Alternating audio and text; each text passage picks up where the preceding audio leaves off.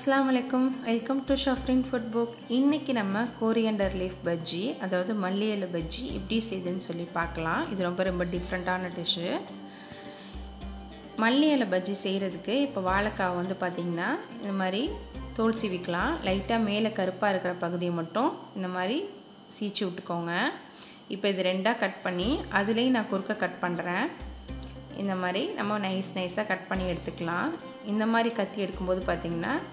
நமக்கு ரொம்ப ஈஸியா வரும் கட் பண்றதுக்கு இங்க செதுக்கு கட்ட வச்சிருந்தீங்கன்னா அதல கூட செதுக்கிக்கலாம் என்கிட்ட இல்ல அதனால நான் இந்த மாதிரி கத்தியில கட் பண்ணிக்கிறேன் எல்லாத்தையும்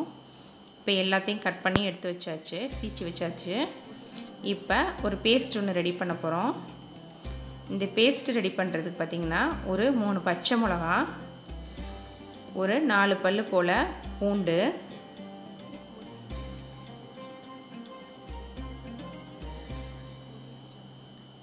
மல்லி இலை வந்து பாத்தீங்கன்னா ஒரு கை அளவுக்கு எடுத்துக்கறேன் இப்போ இந்த லாக் டவுன் பீரியட்ல வந்து பாத்தீங்கன்னா நமக்கு மல்லி இலை எல்லாம் கிடைக்கிறது ரொம்ப கஷ்டமா இருக்கு நான் இருக்குறத வச்சு போட்டுக்கறேன் இன்னும் கொஞ்சம் நிறைய இருந்தா கூட நீங்க யூஸ் பண்ணிக்கலாம் நம்ம எவ்வளவுக்கு எவ்வளவு மல்லி இலை போட்டாலும் டேஸ்ட் நல்லா இருக்குமே தவிர டேஸ்ட் குறையாது அதனால இன்னும் கொஞ்சம் இருந்தா கூட நீங்க போட்டுக்கலாம் இப்போ இத மிக்ஸி ஜார் மூடி நல்லா ஒரு ஃபைன் பேஸ்டா அரைச்சுக்கலாம் கொஞ்சமா தண்ணி ஊத்தி இந்த மாதிரி பேஸ்டா அரைச்சுக்கோங்க இப்போ நம்ம மாவு ரெடி பண்ணிக்கலாம் நீங்க ரெடி மிக்ஸ் மாவு யூஸ் பண்றதை விட இந்த மாதிரி நம்ம வீட்லயே மாவு கரைச்சிட்டா ஹெல்தியும் கூட நல்லாவும் இருக்கும் அளவான சோடா மாவு கலந்து நம்ம அளவா ரெடி பண்ணிக்கலாம் கடையிலனா நிறைய போடுவாங்க நமக்கு அது வந்து கெடுதல் தான் இப்போ நான் ஒரு கப் கடலை மாவு ஒரு 2 டீஸ்பூன் வந்து பாத்தீங்கன்னா அரிசி மாவு வந்து போட்டோம்னா பஜ்ஜி நல்லா கிறிஸ்பியா இருக்கும் அதுக்கு தான் அரிசி மாவு சேர்க்கிறது இதுக்கு தேவையான அளவு சால்ட் பெருங்காயம் வந்து பாத்தீங்கன்னா பெருங்காயம் பஜ்ஜி எல்லாம் போடும்போது கம்பல்சரி சேர்த்துக்கங்க கேஸ்க்கு ரொம்ப நல்லது ஒரு பிஞ்ச் வந்து பாத்தீங்கன்னா சோடா உப்பு இது போட்டோம்னா கொஞ்சம் நல்லா உப்பி வரும் சாஃப்ட்டாவும் இருக்கும் பஜ்ஜி இப்போ இத நல்லா ஃபர்ஸ்ட் mix பண்ணி விட்டுக்கலாம் இப்போ எல்லாமே mix பண்ணியாச்சு இப்போ நம்ம அரைச்சு வச்சிருக்க பேஸ்ட்டை ஊத்தி கொஞ்சமா ஊத்தி நல்லா கட்டி இல்லாம இந்த மாவை கரைச்சுக்கலாம் ஒரு மொத்தமான தண்ணி ஊத்தாம இந்த மாதிரி கொஞ்சமா நம்ம ஊத்தி கரைச்சோம்னா நமக்கு கரெக்ட்டான அளவுல கிடைக்கும் இல்லனா தண்ணியா போய்டும் மாவு தண்ணியா போய்டிங்கனா பஜ்ஜில வந்து பாத்தீங்கன்னா ஒட்டாது தண்ணி எதுவும் நம்ம எக்ஸ்ட்ரா ஆட் பண்ணனும் தேவையே இல்ல இந்த மிக்ஸி ஜாரை லைட்டா நம்ம வாஷ் பண்ணி அந்த தண்ணியை ஊத்தி பனஞ்சுக்கலாம் இப்போ இத நல்லா கட்டி இல்லாம கரைச்சுக்கோங்க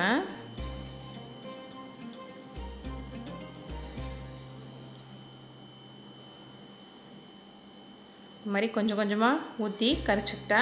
நமக்கு வந்து பாத்தீங்கன்னா ரொம்ப ஈஸியா இருக்கும் வேலை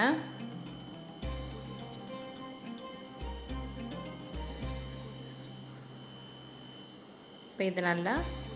அளவா கரைச்சாச்சு ரொம்ப தண்ணியாவும் இல்லாம கெட்டியாவும் இல்லாம ஒரு பதமா கரைச்சாச்சு இப்போ பஜ்ஜி பொரிக்கிறதுக்கு எண்ணெயை நல்லா ஊத்தி சூடு பண்ணிக்குவோம் கடாயில இப்போ வாழைக்காவை இந்த மாவுல முன்ன பின்னமா பிரட்டி போட்டு பொரிச்சுக்கலாம் எண்ணெயில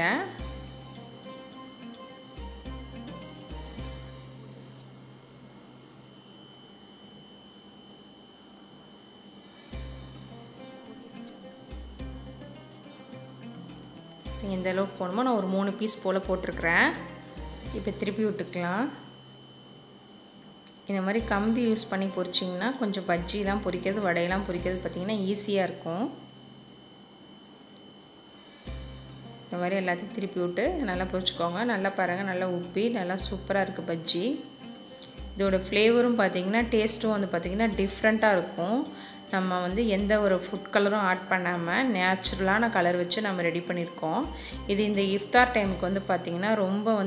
ரொம்ப நல்ல ஒரு உணவு இந்த பஜ்ஜி இது கஞ்சிக்கு வந்து சாப்பிட்டோம்னா சூப்பரா இருக்கும் நோம்பு கஞ்சிக்கு அது இல்லாம தேங்காய் சட்னி வச்சு சாப்பிட்டாலும் இந்த பஜ்ஜிக்கு வந்து பாத்தீங்கன்னா சூப்பரா இருக்கும் இப்போ அவ்வளவுதான் ரெடி ஆயிடுச்சு ரொம்ப கலர் சேஞ்ச் ஆக வேணாம் இப்போ நல்லா பொரிச்சாச்சு இப்போ எடுத்துக்கலாம் இந்த மாதிரி ஒவ்வொரு சப்பா நம்ம போட்டு எடுத்துக்கலாம் நம்ம ரெடி பண்ணி வச்சிருக்க வாழைக்காவை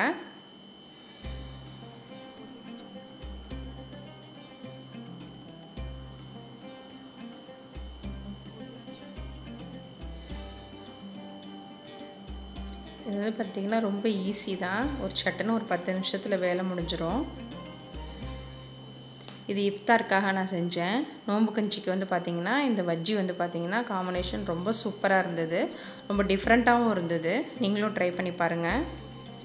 உங்களுக்கு பிடிச்சிருந்துச்சுன்னா கமெண்ட் பாக்ஸில் கண்டிப்பாக என்னோட ஷேர் பண்ணிக்கோங்க. இது போல் ஒரு டிஃப்ரெண்ட்டான ரெசிப்பியை நான் இனிமேல் வந்து உங்களுக்காக நான் போடுறேன்.